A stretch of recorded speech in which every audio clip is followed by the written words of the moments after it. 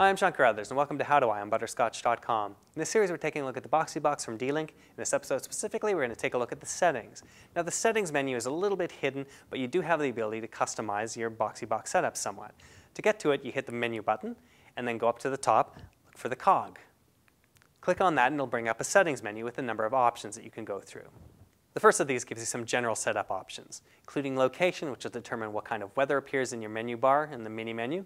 Determines your time format, whether it's 12 or 24 hours, whether you see your temperature in Celsius or Fahrenheit, and determines your time zone. Next down we have the display, which determines the resolution. You can change between resolutions if it doesn't look right on your television. You also have a few other options for black level and your screen format and overscan.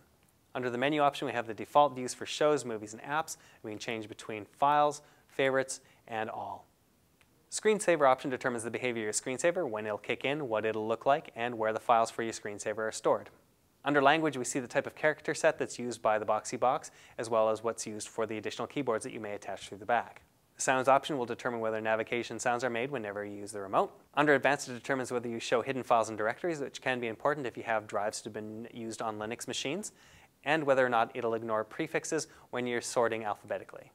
The next main option is for social. Now, the Boxee box is social and allows you to pull in feeds from other social services like Twitter and Facebook. So under this, it allows you to toggle whether or not you see things that have been favorited by your friends on Facebook or Twitter. The next main option is for media. When you click through this, it determines how things will look on your screen. So the video and the audio options. It'll determine how subtitles show up. When you're playing music, it'll determine whether it automatically plays the next item. For photos, it gives you a few options for photo slideshows. And under Advanced, it gives you a few options, including whether or not to warn you when you close a video. The next main settings option is for the system. Now, this gives you a bit of information about the Boxee box itself. It gives you some networking information. Under audio, it determines what type of output you have, whether you have Dolby Digital or whether you have surround sound. Under the update, it allows you to check for a new version of Boxee and lets you know when the last time Boxee checked for a new version. If you have any services to configure, they'll appear here. And under Advanced, it gives you a few options for clearing out old information and debugging. Now, the next option is networking. This is the network setup that you first saw when you set up Boxee for the first time, and it allows you to change things between wired and wireless. And for more advanced users, it also allows you to set up VPN and file sharing from this menu.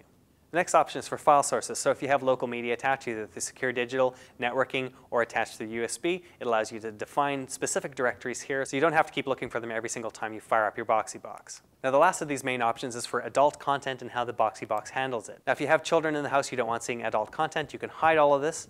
Or you can set it up with a password so that if you still want to watch it, you can, but they can't unless they have the password. And the very last of these options at the very bottom is a fun one, is for credits. It shows you who's worked on the Boxee box, both on the XMBC side and the Boxee team. Don't forget to check out the other parts in the series where we show you other ways of interacting with your Boxee box. And for the show notes on this and the other parts in the series, you can go to butterscotch.com.